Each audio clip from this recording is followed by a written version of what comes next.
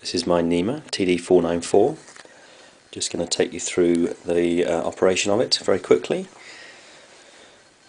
At the moment you'll see that the drums are set up with the key across the line here.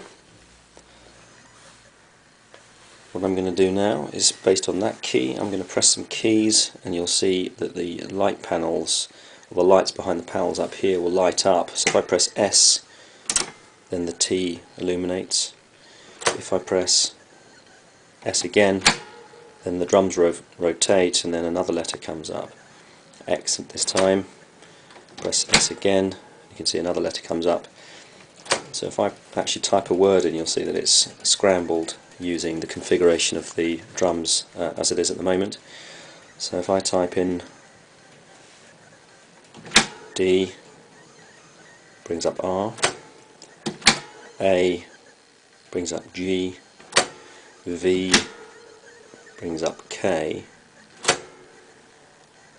and E brings up W. So it's encrypted Dave to a 4-letter scrambled version. If you write that down, reset the drums back to the original key we had earlier, and then type in the scrambled version, then it will unscramble on the lights to DAVE. You can see that the counter's working here on the number counter. This is the remote keyboard, so this is the remote light board in here. The 2 spare rotors down here. I'm just going to open this up. These are open. Lift up the cover. See that these are light bulbs, standard light bulbs. There's some spares in the back of the box. So these are the rotors. I push the lever back. That releases the rotors on the spindle. You can lift out that entire spindle assembly. Just takes a second to get that in the right position. It lifts up and lifts out. This is the input rotor where the signal comes in on this ring here. And the far left hand one is the reflector, and then these are the 4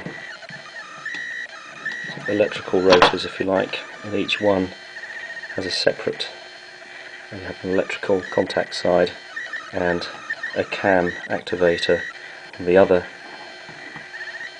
rotor.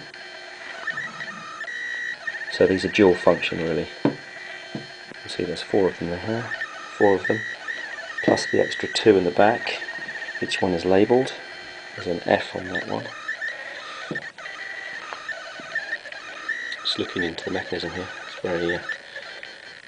it's an incredible design.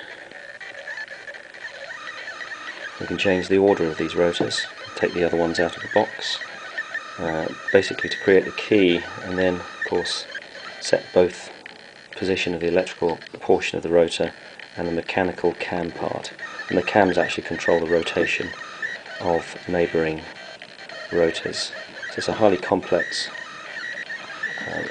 rotor action as a result of the cams.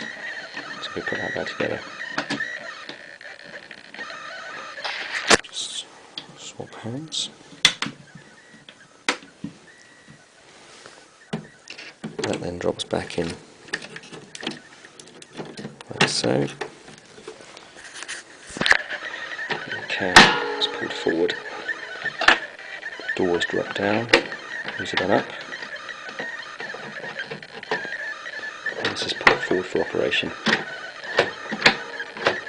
Then you can see as I'm pressing the same key, you can see that there's rotation on the drum and different letters are illuminating as the message I'm typing is encrypted.